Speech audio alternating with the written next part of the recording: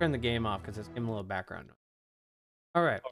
So, well, let's get started, everybody. This is the content me, my guild, and my entire community are looking forward to for Sea of Thieves 2024. Let's jump into it. I will be pausing the video from time to time so that both the chat and us can discuss what the upcoming stuff is going to be, all right? Welcome to the Sea of Thieves 2024 preview event, where we're going to give you your first look at some of the exciting features coming to Sea of Thieves this year. That makes it kind of hard for me to... We're going to share information around what's coming in Seasons 12 and 13, as well as even further into the future, with a sneak peek behind the curtain on Season 14. So grab a grog and get ready for adventure as we reveal some of the incredible bounty of features headed to Sea of Thieves in 2024.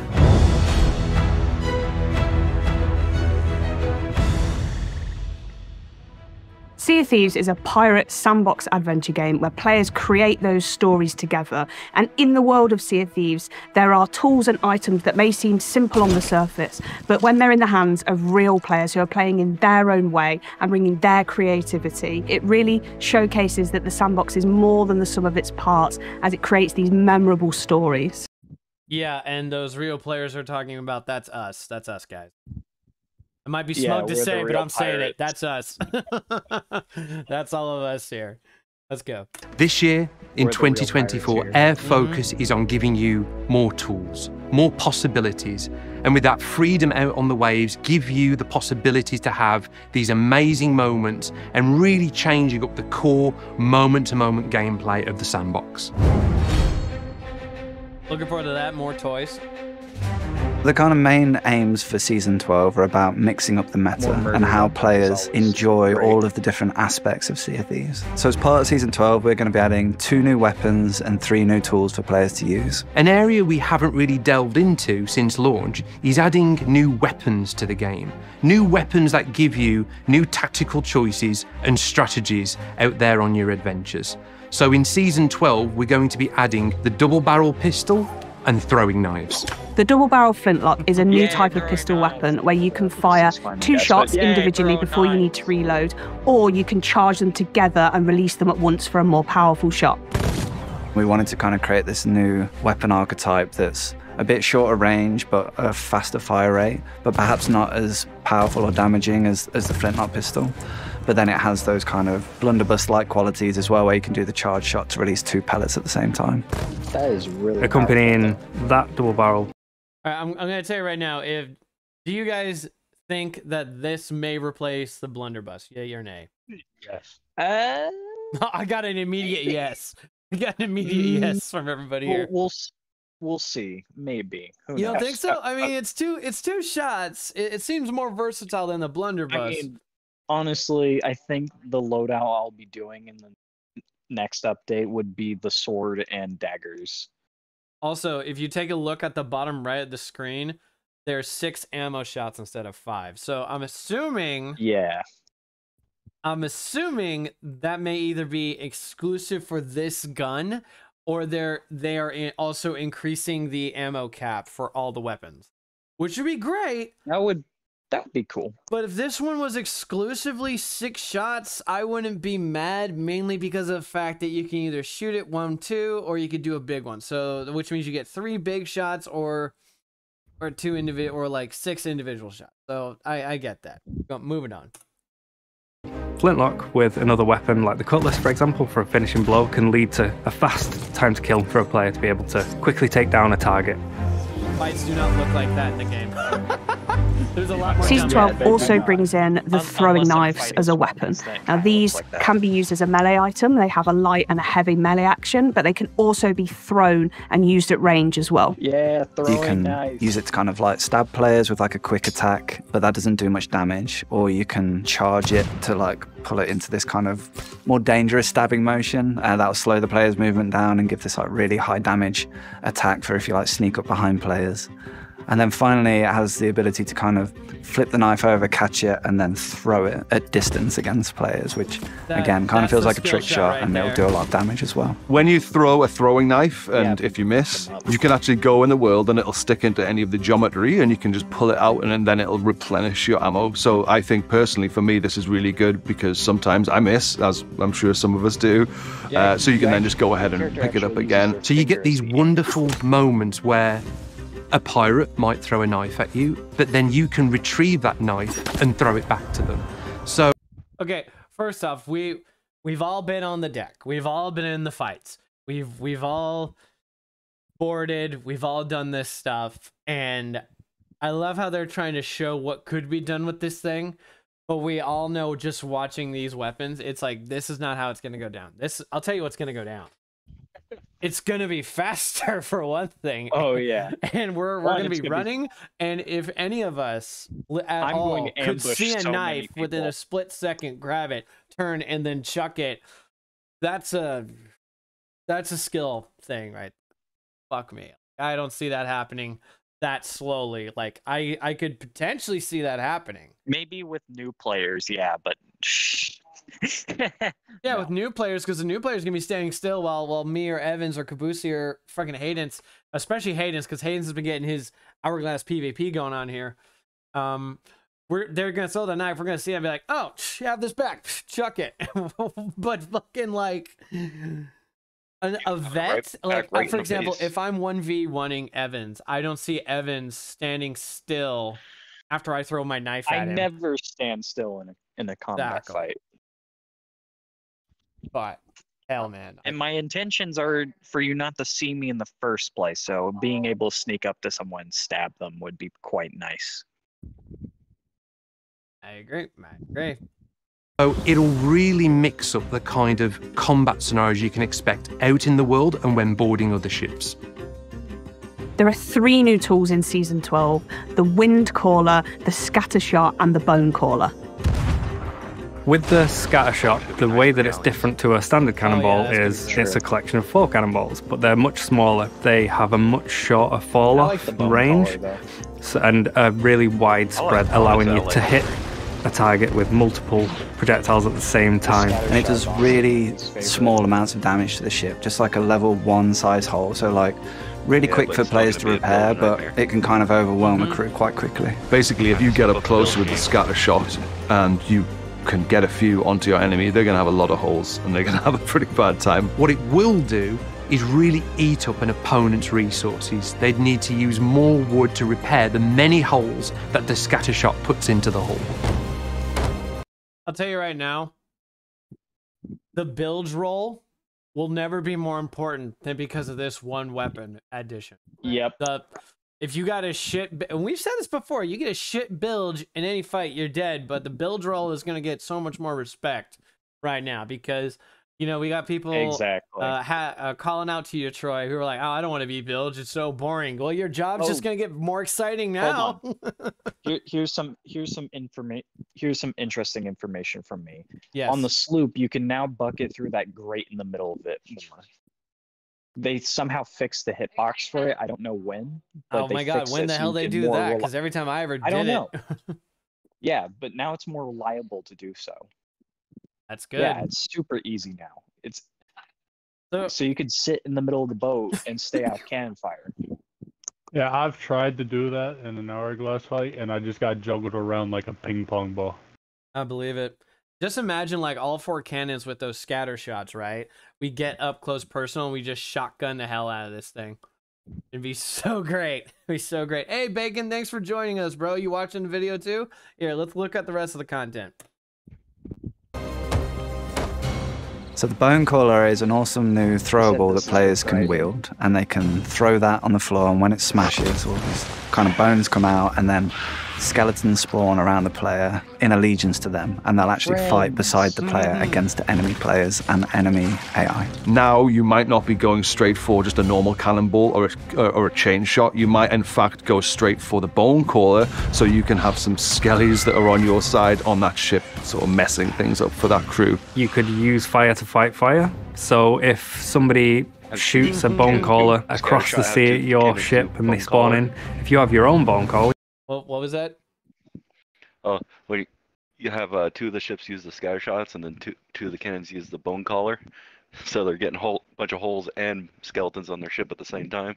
Oh my god! I'll tell Really you right stress them now, out. we don't know if there's a number limit, so we don't know. Say for example, we each shoot a bone crawler, and then like 3 skeletons spawn, and then someone shoots another one, 3 more skeletons spawn. We don't know, but could you imagine if that is the case? That means 4 cannons, you're shooting 12 skeletons every time. Or if it's like, oh, you just spawned some, you could shoot another one, it wouldn't do anything. That's freaking crazy. It may be a limit per person that throws it. Oh, exactly. There might be a time limit. Or per person that throws it. Like, one person can have 3, another can have 3, and another can have 3. And that's your limit is per person. Ooh, that's another way. Yeah, because we don't know how some of these new tools are going to be like. It's like, because we know cannonballs and chain shots have their own loadout. So does that mean the scatter shot's going to have its own loadout too? And then is this thing going to... I'm assuming this new bomb is just going to take the place of your normal blunder bomb. Bacon says this is to fix the wood problem and the cannon spam. I mean, you're not wrong. But my thought process is, from a roleplay perspective, I like to think of it as the Reapers are getting a lot of love. Like we are getting a lot of love this year. Like Flameheart's here guys, here's not only a new ship, here's also some new toys. Now you can summon more skeletons to fight. So think about it, guys. We could just roll skeleton curses and everything and go out there, throw these bombs and invade, and instead we don't even need a border. I mean, don't get me wrong, the border is gonna be more effective than those skeleton dudes, but it's still something. Here's the thing. Boarding is going to be easier than ever with that harpoon gun. It's going to be so much.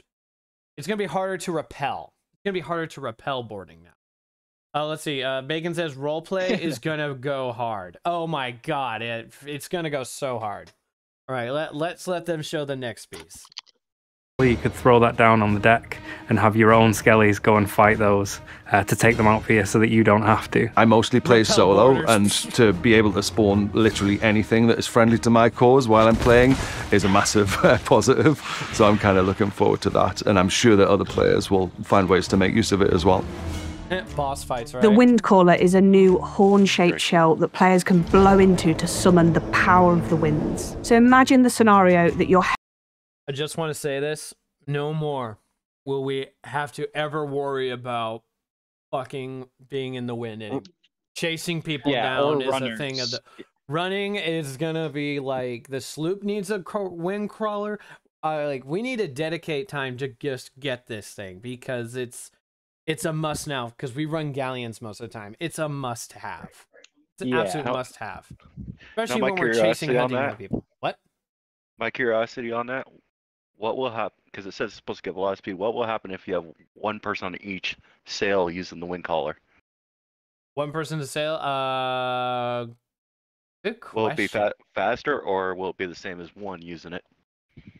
I like the fact that I can make a rowboat, a speedboat.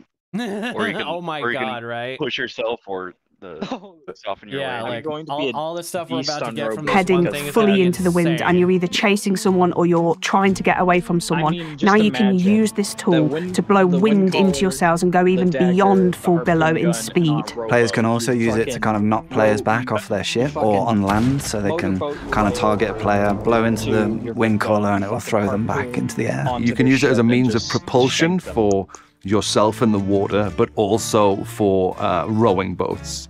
So you can either use it while you're in the water swimming and you'll blast along like a really fast water boatman, or you can stand on a rowing boat and blast it out the back like a speedboat, basically. You can put out fires and you can do it quickly, so you can just essentially walk around.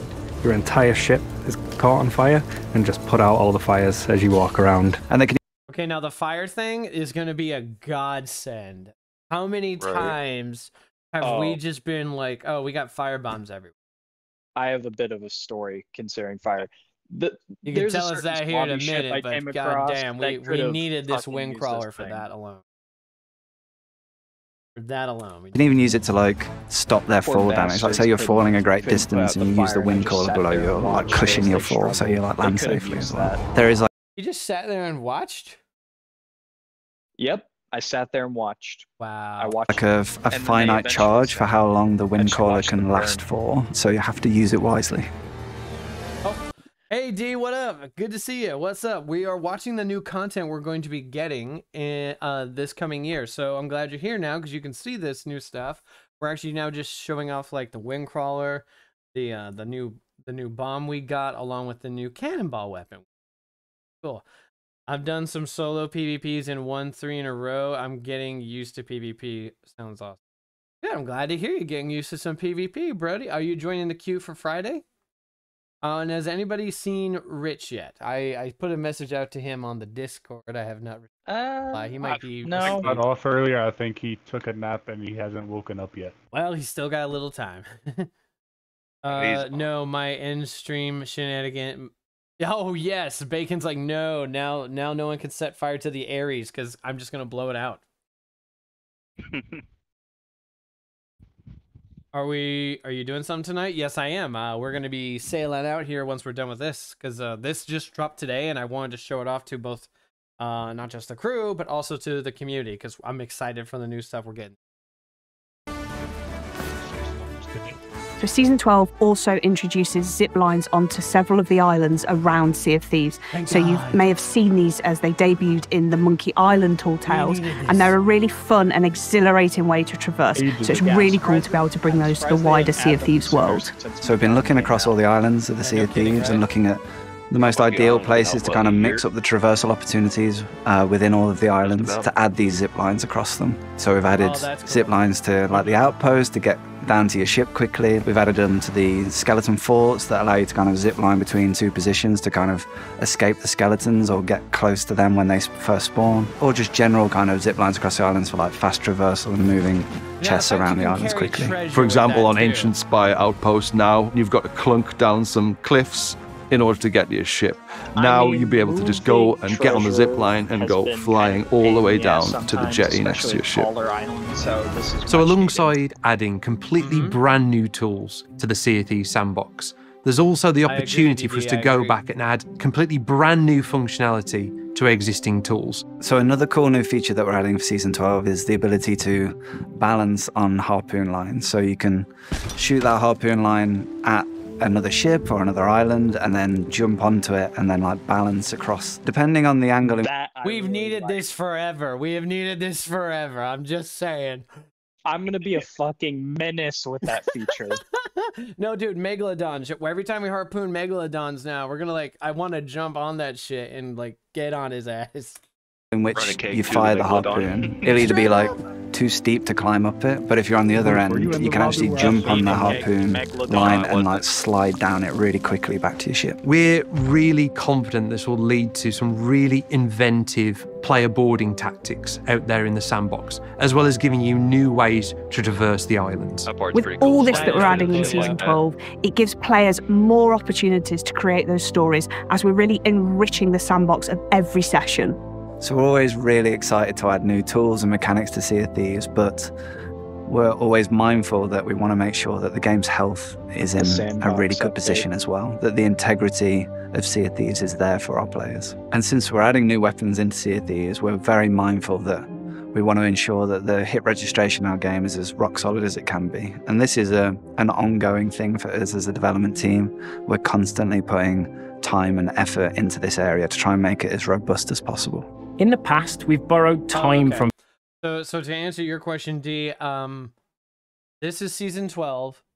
This part, anyway, is Season 12 that we've been watching. And we will get this in, what, 13 days, boys? I believe so. Oh, yeah. That's when the Battle Pass ends, and I use that term very loosely. Because they have not made an official announcement. He's like, I can't fucking what? Okay. Well, anyway, we know this part here is all about the cheating system, which we know is meh. So we this know they're part. working on it and everything, so we can honestly skip that. We need to get to the juicy stuff, the very juicy stuff. 13, no. I'm excited for 13. For 13? For season 13. Okay, here we go. Wait, season 13 comes out at 4/13? No, I said I'm excited about season 13. Oh, yes. Season 13 is my season. It's absolutely my season. All right, boys, here we go. We're now getting into the content we're going to get for season 13. This is the cream of the crop right here for me anyway. Absolutely. Me too. You know we're gonna be menaces. Oh, we're gonna be the bad. We're gonna be the. Here we go. So Captain Flameheart has been a staple and important character of Sea of Thieves for many years, appearing in our novels and appearing in our many tall tales and expanded fiction. With season 13, this brings the return of Captain Flameheart to the Sea of Thieves. As Flameheart has been resurrected, so has his Burning Blade ship, and it's back in more monstrous and terrifying form than ever before. So we've reimagined it for season 13, and it looks incredible. Yeah, it almost looks like a living entity itself. So traditionally, world events have been at set locations throughout the world. The Burning Blade is a little different. The Burning Blade is a ship, and therefore moves around the world. But the twist is, when you've defeated the ship, you have the option to board it and pledge yourself and your crew to Flameheart, enter into his service, and become the crew of the Burning Blade. We're all gonna do that. I'm just saying that right now. We're all doing this. Absolutely. There is no we sink that ship. There is we attack it and we board it and we pledge to it. There is no ifs, ands, or buts about it. We're just doing this. I like the whole idea that you become the world event. Exactly. We will become the world event. Exactly. This is gonna be great. Essentially becoming a player-created world event yourselves. So obviously we have to go in big with this one. At a base, it is larger and more formidable than any ship we've seen on the waves. This ship has 10 cannons. It has a statue room dedicated to Flameheart at the back. It has a balcony where Flameheart likes to take in the view every morning with his coffee. And most importantly, it's got a massive flamethrower at the front. Players will be able to pull a lever on their ship and fire 2 massive balls of fire out the front of their ship, which is really interesting because we've never actually had an offensive weapon that's frontal facing before. So I think Dude, this thing looks like a fucking dragon head. He opens his mouth, and then we're just gonna do a Game of Thrones of it. Dracarys. Interesting Boom. detail that I noticed when watching this: the noise that the projectile makes is the same as the Ashen Lord projectile. So I assume it might be the same kind of projectile. Probably. D says Kelsink, main protagonist of Sea of Thieves. That ship is overpowered. It's meant to be. It's bigger than, I believe, the galleon. It's basically the man of war we've always wanted. Yeah, there's gonna be 10 cannons. They said. There's gonna be 10 cannons on this thing, and it's gonna be crewed by not just players, but other NPC skeletons too. It's fucking great. this is going to create some really interesting dynamic naval combat situations. So once you take over the Burning Blade, you are on this really powerful warship, and you have a skeleton crew helping you as well. So even smaller crews have every chance of crewing the Burning Blade because the skeletons will come to your aid. So you could have skeletons repairing while you're on the cannons firing at enemies, which is excellent. But it's not just about sailing around the world, which of course you can do. It's about completing orders in service of Captain Flameheart. So around the world, there'll be numerous skeleton camps. You'll notice the Reapers have been conducting excavations on the surface, and they've been dragging up all sorts of ancient artifacts and ancient secrets from below the surface. Underground, there's basically a chamber with a prism that the players can control to draw out constellations on the ceiling in order to help the ritual come to completion and get that knowledge of the ancients. Each of these temples contains the secrets of the ancients, secrets that Flameheart wants above anything else. And as part of taking control of the ship, you'll be able to sail around the world, visit these ancient temples deep below these skeleton camps, engaging new puzzle gameplay, discover treasures, but what you're really after is the Orb of Secrets, a new treasure artifact that Flameheart wants. Collecting these secrets will add tribute to the Burning Blade ship.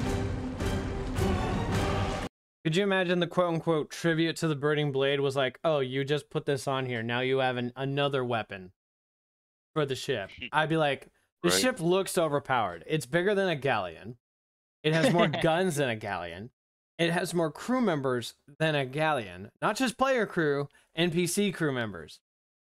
It's like overpowered as fuck. And it's like, could you imagine if it's like you got this orb from this one fort, and then you got now this mortar strike or something from the back of the ship that I just can't.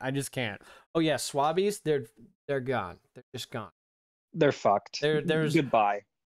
They're just gone. I can't help to say it, but they're just going to be gone. Now, I don't know if they are adding additional islands, hence why these little new skeleton outposts or Reaper outposts are out there, whatever they're called, or if they are going on existing islands that are already on the game itself, and they're just building on top of them. So I don't know. We're not going to know that until it comes out. You'll make the whole lobby quit. Yeah, I mean, we kind of do that already, but this is just more so. It's just overkill at this point. This is straight overkill. The more tribute that you collect, the more value will be aboard the Burning Blade. But you will lose the Burning Blade if it sinks or when you choose to go and cash that tribute into Flameheart. So it's really up to you how long you think you can hold on to it with that risk reward, because everybody in the world is going to be coming for you. They're going to know you're in there and know you've got high value. So it really becomes this dynamic player-created world event with players versus players in the sandbox. I mean, so even though you can visit these skeleton camps while in control of the Burning Blade, it's not only tightly wedded to that new gameplay. Players can also visit them anytime in their adventures. So should players visit these skeleton camps when they're not the crew of the Burning Blade, the skeletons won't be too happy that you've found a way inside these camps, and you'll be engaging in a combat-focused encounter to discover its secrets. What's really exciting about Season 13 is the interplay of the features and the way that they'll bring players together and combine to create new stories. And whether you're the crew of the Burning Blade who wants to protect it, or everyone else who wants to take it down and steal that value, everything in Season 13 will bring you together. Oh, I'm sorry, I don't even care what's happening with Season 14. Okay, that to me was like the cream of the crop there. Right. 14, this is the harpoon gun. Well, no, the harpoon gun is what they show off, but they talk about more that's coming for season.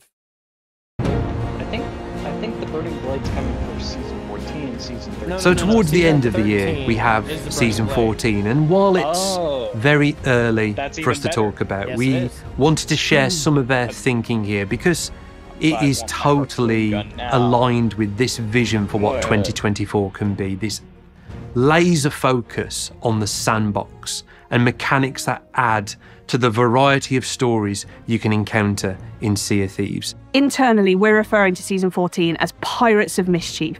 Sea of Thieves has always had this playful, mischievous, and funny sense of humour. And with Season 14, we're expanding on that. The two main areas that we're exploring are new ways to stealth and new ways to cause mischief in the world. So I think a real aspect of the Sea of Thieves experience that we haven't dived too deep into previously is the idea of being a stealthy pirate. Yeah, so when you think about stealth in Sea of Thieves and enhancing that, imagine being able to crouch and move around the world silently, or the ability to hang off the side of an enemy's ship. When we were having these initial conversations about Season 14, the first thing I thought of was the cardboard boxes in Metal Gear Solid. Could we allow players to climb into chests, and if they choose, they can actually scuttle around with their little legs out the bottom. And also, if they choose to, you know, keep the ruse up, could other players come along and pick them up like a normal loot chest or treasure chest or whatever, and take it onto their ship? So another cool thing that we've been working on is the blow dart, which is another new weapon that players can wield from the armory and use that to kind of sneak aboard enemy ships and fire kind of these custom darts into players that will do different effects. So imagine a blow dart that tracks whatever it sticks to, whether that's a ship, a chest, an item, a player. Ones that could potentially like lure skeletons to like a specific position, so you can throw a firebomb in there, or explode a gunpowder keg, or darts that can trigger specific sound effects, which is quite evil and cunning, where you could board an enemy ship and shoot the capstan and it sounds like it's dropping, or shoot the ladders and it sounds like someone's climbing up them. And then thinking about some of the ways that we want to add more mischief to the world, one of these is the idea of traps. So much like the kind of blunderbombs or firebombs, I've been thinking about them being this kind of throwable trap that players can kind of throw into the world. Think of it like a spring trap that players can place on the islands to trap skeletons on a bounty or on a fort, or they could place it at the top of their ladders to prevent players from boarding their ships and get caught in this trap. Along with these, we're also bringing a really exciting new tool, and it's the grapple gun, which is a dual-purpose rifle. So it allows you to traverse the environment much quicker, because you're able to grapple yourself up to a ledge, for example, but you can also harpoon items and other players in. So some of the new cool uses we've seen from the grapple gun in our early playtests are players firing themselves out of the cannon towards another ship to try and board them, and perhaps overcooking it and then using the grapple gun to fire it at the deck and propel themselves down onto it, or jumping off their ship to like an oncoming ship and then using the grapple gun to kind of grapple up and onto their ship so that they can board them and drop their anchor or have a fight with them. To make sure that the grapple gun is balanced, it does have ammunition. You'll have arrowheads, and these essentially break off when you successfully use the grapple gun, meaning you can't continuously keep grappling. There is a skill to using the gun successfully and accurately and efficiently. So when we think about 2024, we really think about getting to the very heart of what makes Sea of Thieves great. That is your stories, powered by that design philosophy of tools, not rules. Season 12, 13 and 14 are fully exploring that, giving you new options, new tools, and fundamentally new possibilities that make this game unique and special. I think when you look at the year ahead for Sea of Thieves, our plans for Season 12, Season 13 and Season 14, it's kind of making this shift away from these big kind of systemic changes to Sea of Thieves and returning back to the core of what makes Sea of Thieves so special, the heart of Sea of Thieves, about giving players new tools to create new stories out there in the world. We're ultimately shaking up the meta, giving players new tools to learn and master. And I can't wait to see what combinations players start settling on before we shake it back up again. While everything that you're seeing today is still work in progress and possibly subject to change in some ways, we will be giving more insights onto how these things are developing as we come closer to launch for each of them. With the richness of all these new seasons, and of course PlayStation Pirates joining us as well, it is such an exciting year for Sea of Thieves in 2024. PlayStation more swabbies than Thank you for joining us for the Sea of Thieves 2024 preview event. We hope you've enjoyed this sneak peek at what's coming throughout the rest of the year. There's still a lot more to reveal for these seasons, so keep an eye on the horizon as we'll have more to share closer to each season's launch. For more information and to keep up to date with what's new in Sea of Thieves, check out our social channels. So until our paths cross again, happy sailing, and we'll see you on the seas. Oh, and there's one last bit of information, everybody, for all of you who want a new pet.